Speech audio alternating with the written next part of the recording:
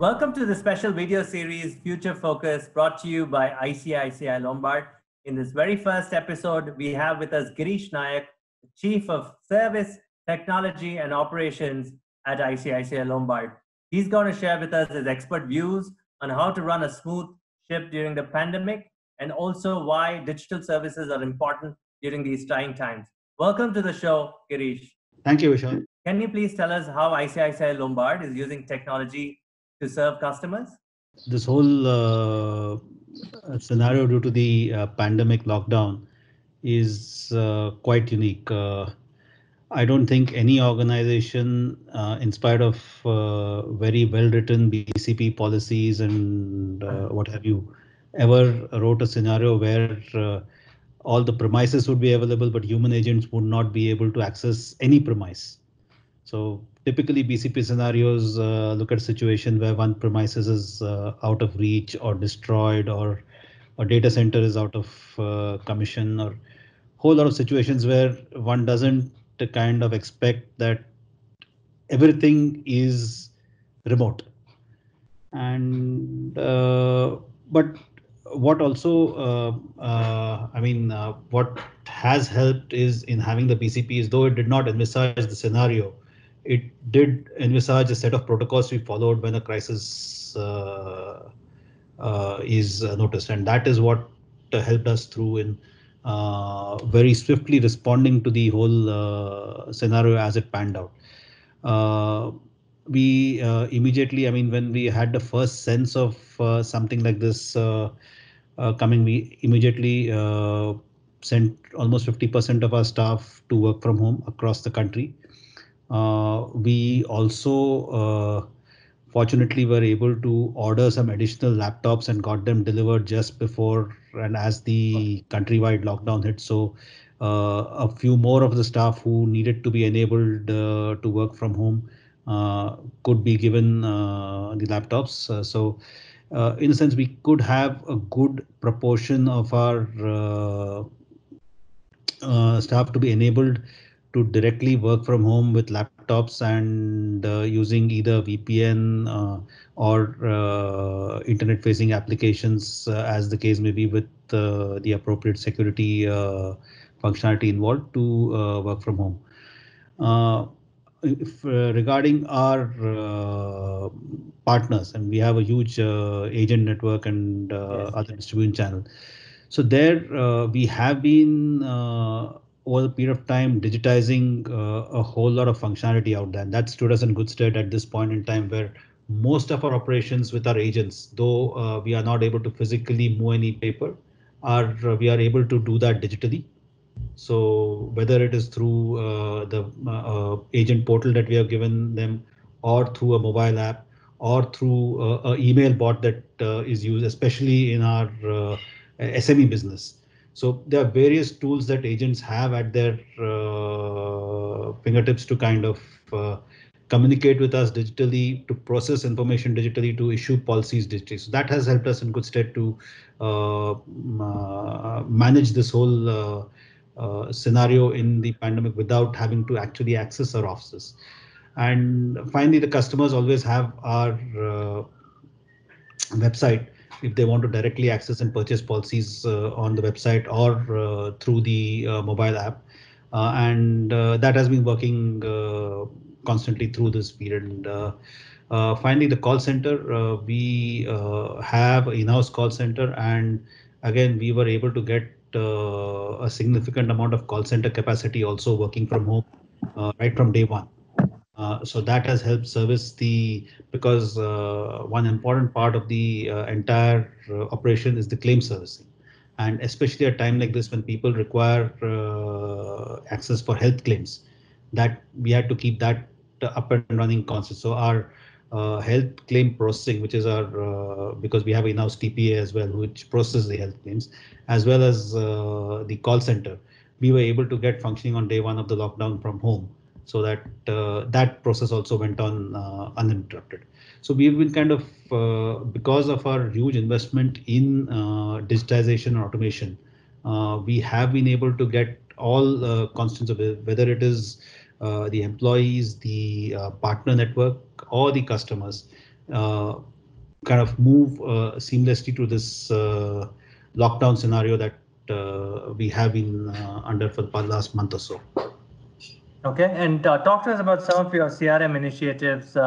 What measures have you taken to improve the experience? You spoke about digital, where apps people use apps. There must be a certain spike at this point of time.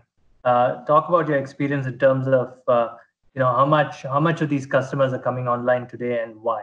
Yeah, like I said, see, there's a certain section of the customers who comes online. They have been coming online. That has increased, but really, where our greater this has been is trying to get our agency network completely.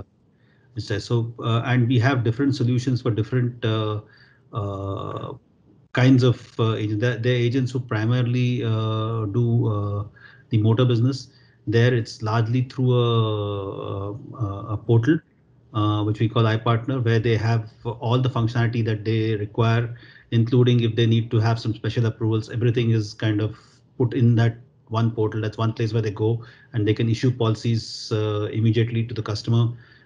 They can, and in this situation where they're not able to interact with the customer directly, they also have to work from their home.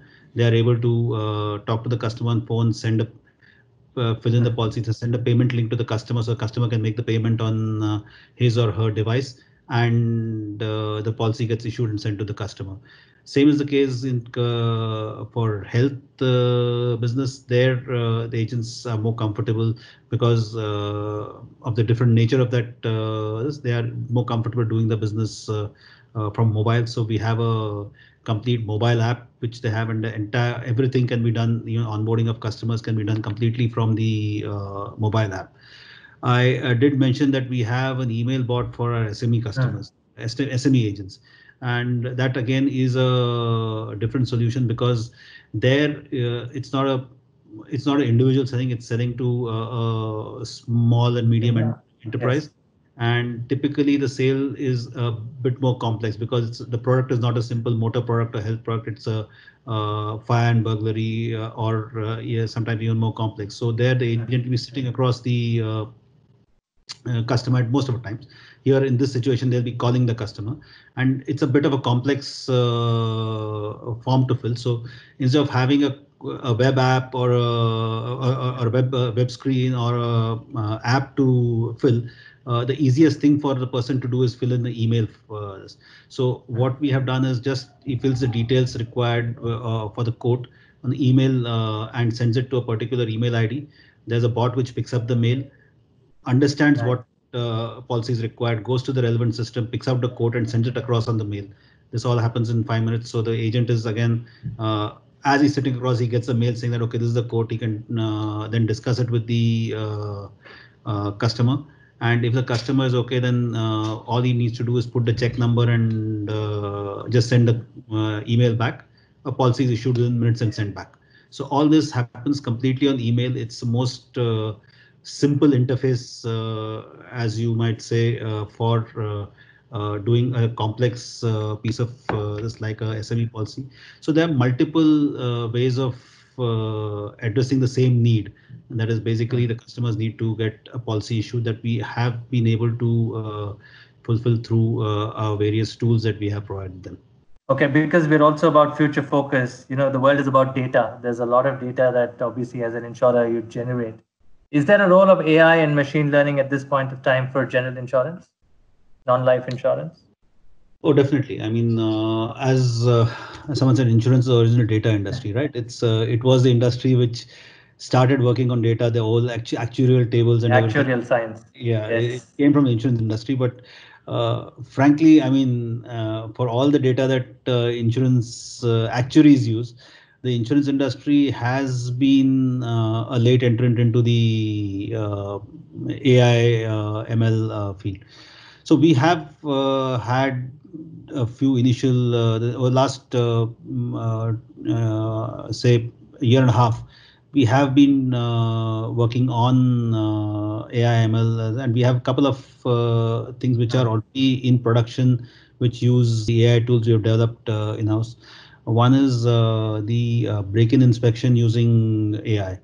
So when in a motor policy, your motor policy lapses, you have not renewed it in time. So if you go for reissuance of policy, typically someone will tell you that we have to come and see your vehicle so that in the Yes. interim 3 or 4 days you have gone and had an accident which you want, which you don't want to have. So there, instead of someone coming and visiting you, which can take up to maybe 48 to 72 hours after you intimate the company, what we have done is given you a Instaspect tool which is on your mobile. You can you all you need to do is take photographs of the vehicle. There is a kind of skeleton given which angles you have to take the photograph. And once you take the photographs, you upload the photographs. It takes about 10 minutes to take the photographs from all Right. angles. Then you upload the photograph, and within about couple of minutes you get, if there is no dent on your vehicle, you will get an approval saying that okay, you can pay like whatever the policy amount and your policy is issued. So it doesn't need a further inspection for your, there's a AI which is figuring out whether there's any dent or there's any scratch on your vehicle. If there's small scratch, it's kind of it ignores that. If the flip side is, if there is a dent, while the AI can reject it right now, but we don't kind of allow the AI to reject it. We just send it to a manual this who Okay. can Yeah. a person who can inspect the photograph and say yes, there is a dent which we don't want to. Either you repair the dent or you exclude the dent from your policy. Right. That discuss. So we don't. See, again, with AI, you need to realize one thing. I mean, right now in the early stages, you want to use it to benefit the customer. Say, okay, I'll speed up the customer, but if there is some negative decision that AI has to take, you'd rather let a human take it. Yes. With because we're still more comfortable with human judgment. So Uh, it's a blended model that you follow there. It's a blend yeah, of in the sense human that and the AI. rejects have to be rejected by a human.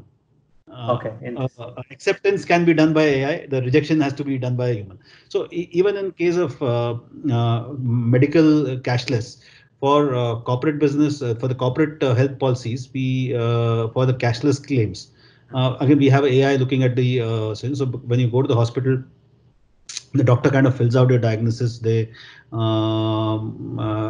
say you have XYZ this, and then this is the time you need to stay in the hospital. This is the room, blah blah blah, and you take that along with your policy. You go to TPA desk and you fill out your forms and give it there.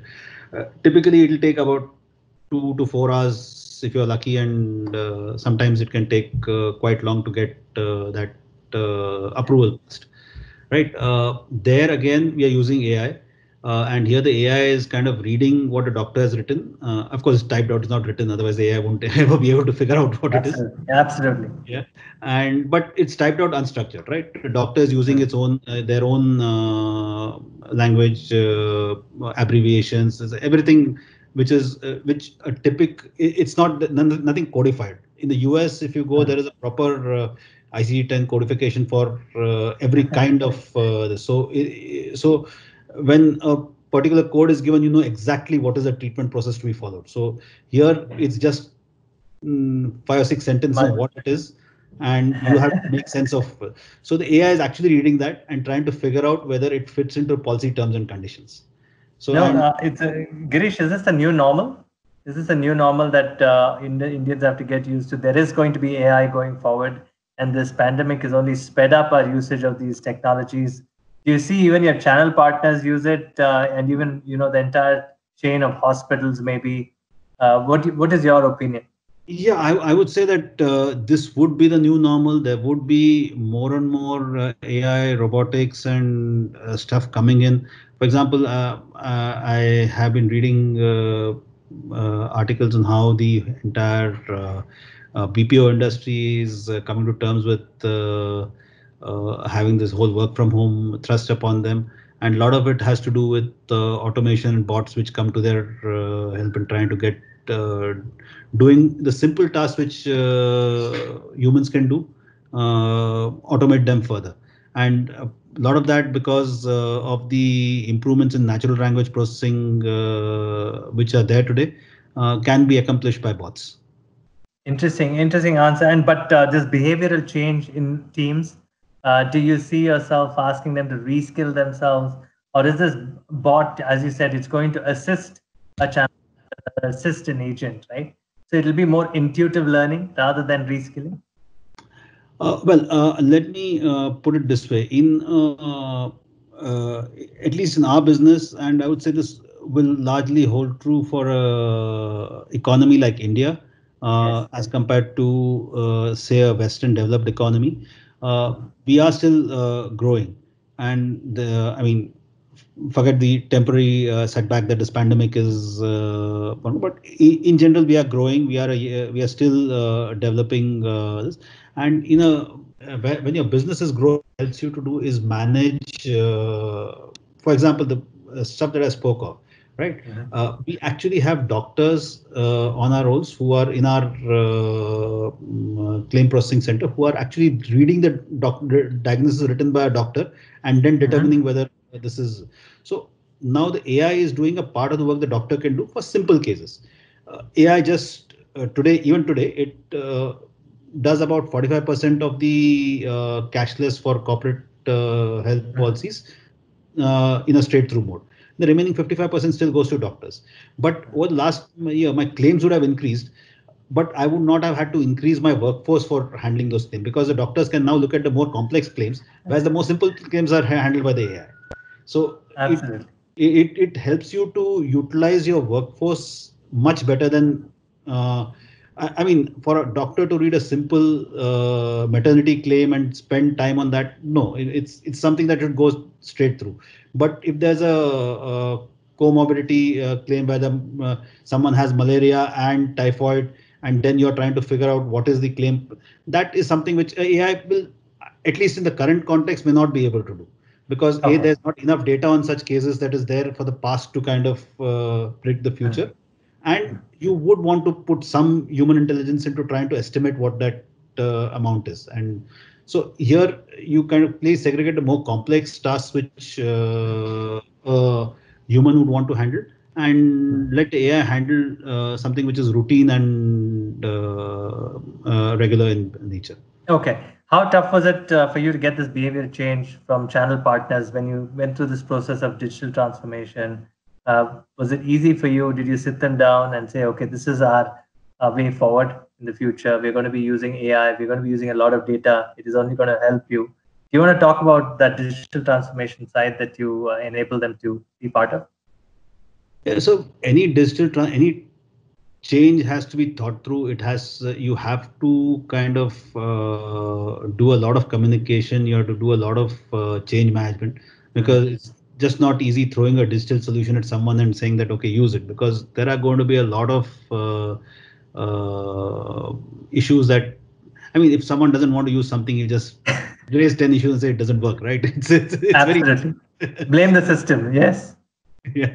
So a lot of that also comes with what are the incentives and incentives can be overt, they can be hidden, because for example, something like the email bot I talked about, well, it didn't really have to do with incentive, because what was the alternative? Why did we go for the email solution?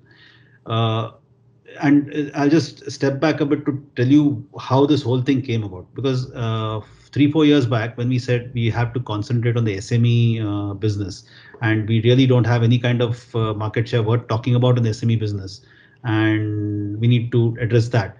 Uh, One of the first things the team on the ground came back and said, look, the PSUs have a stranglehold on this business. And the reason they have stranglehold is that this whole market is not in the big cities. It is in the tier 2, tier 3, and so there's a huge branch network that the PSUs have, and there it is, and each development officer is an underwriter themselves. They are kind of taking the distance out there on the spot locally. In our case, everything is centralized, or at least in hubs. So for any decision on underwriting, this information has to come back sent to the center. Some underwriter is going to put that. I mean, he'll have multiple stuff out there, so it might take a day, it might take 2 days, it might take 3 days for the underwriter to revert. And then by that time, the agent on the field has lost the case, because there's always competition out there who if they're able to address the need fast, it good. Now, what happens when you automate it, put it on email, and within 5 minutes the agent is able to get the answer? So you really don't need to incentivize him further to get to that business. Absolutely. Absolutely. And what about, there's a lot of fraud that happens in insurance, starting from the payment side to identity theft to, to people stealing information. Can AI detect fraud in insurance? Yeah, definitely. I mean, there is a lot of stuff that AI can do in fraud management. We are just at ICICI Lombard, we're barely starting our journey there. We've Earlier, for fraud detection, we used to have risk-based models where, based on past claim data, we used to kind of have a model which then looked at claims coming in and used to flag off claims based on certain triggers, right? Say X hospital, Y disease, this amount of claim could be a possible fraud. Please trigger an investigation. Now, same thing we have now replaced with a AI. And what is the advantage of AI? The model is dynamic, so it's not a static model. In the risk-based model, typically every quarter you take the data out, kind of analyze it, then reset your triggers, and that goes. Here, AI is more dynamic because it's running on a constant feedback loop. As the cases come and as the cases get triggered, and you get a feedback that this trigger is correct, the AI improves itself. So that we've already put that for triggering in our health claims portfolio. We set off triggers using AI, and over last maybe about 5-6 months now, we've already managed to bring it to same level of efficiency as our current risk-based model trigger model is. So it's more prescriptive today or predictive, your model? So it's more predictive. It's kind of trying to predict that this will be a likely fraud. So we anyway have to investigate the fraud in detail. It's just not based on AI prediction that we can do, but it is trying to predict that. It's trying to make our investigation more. See, the way we'll measure success of it is that the more positive investigations I do. Okay, great. I want you to quickly talk about cybersecurity. Also, the world is moving digital. Digital transformation is real. Everybody is now setting objectives to digital transformation, but we need to understand risk better. There's so many security products out there. Thousands of tools. In fact, running into hundreds of thousands. For you, as a person who understands tech, how tough is it for you to understand this subject and home in on the right approach to cybersecurity? No, definitely. I mean, cybersecurity is something that we need to pay very, very minute attention to, especially when we are now in a completely different environment from where we are. See, in a kind of office environment, it's a kind of I would say sterile environment. You try and create a sterile Absolutely. environment where people can work from. When suddenly everyone is working from home, you've gone completely outside your sterile environment. You kind of need to manage that whole process. And there are tools out there which we are also using to provide this cybersecurity protection to our environment.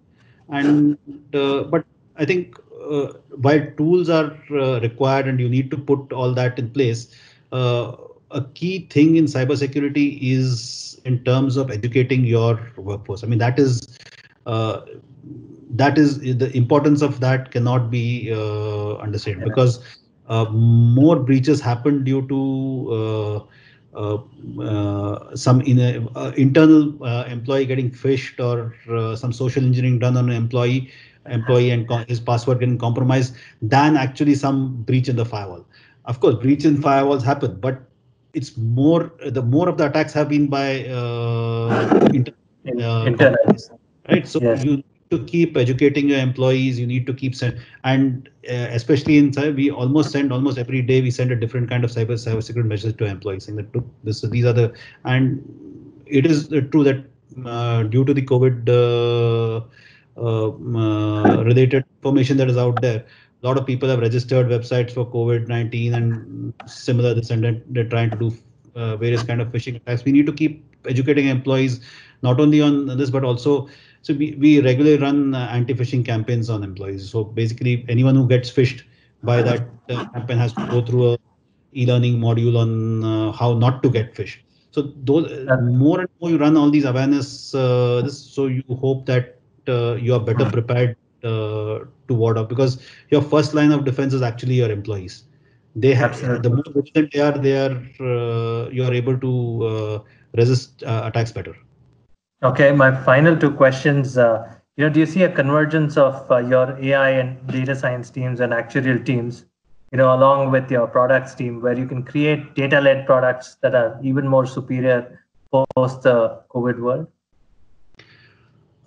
In a way, yes. I mean, because in some of the products that we have filed in the regulatory sandbox as well, we're trying to test out these ideas in terms of the products on, especially using telematics and motor insurance and stuff. There, where the data science team works along with the product team and actual team to design a product which can be uh, giving the customer insurance on base of how he drives or how much he drives. So those are products which we are testing out in the IRDI sandbox Nice. model. Nice. So I look forward to more of such products. My final question is your employees. All of our employees look for answers. You're a leader. How does a technology officer communicate ideas to the teams out there in ICICI Lombard? What type of policies have you brought in during this pandemic? Any thoughts on them? Well, first thing we did is update our work from home policy to ensure that people working from home have a good idea of what they need to do, what precautions do they need to take while working from home, because that was an environment completely new for all of them. Plus, providing them tools for collaboration across, because when everyone is stuck at their homes, but you still have to collaborate on various doing presentations together or working on a document together. How do you use tools which are then those tools are made available to employees, and of course video conferencing and stuff like that to keep in touch. So all that has been kind of put together to enable employees to work as seamlessly as possible without physically interacting with each other. Uh, it has based on feedback that we get worked out quite well so far. Even employees who haven't been who in the initial lot did not get laptops have now been enabled to work using telephones and their mobile phone. So to that extent, we tried to reach out to as many employees as possible and have tried to keep them engaged through this whole Great. process. Great answers. You have the toughest job possible, but also a beautiful job because the future is about data and using AI to predict and prescript how humans can live better. Girish, thank you very much for being on the first episode of Future Focus. You're amazing. And I wish to see you on the other side of the lockdowns. Stay safe. Thank you, Vishal. Stay safe Thank too. you.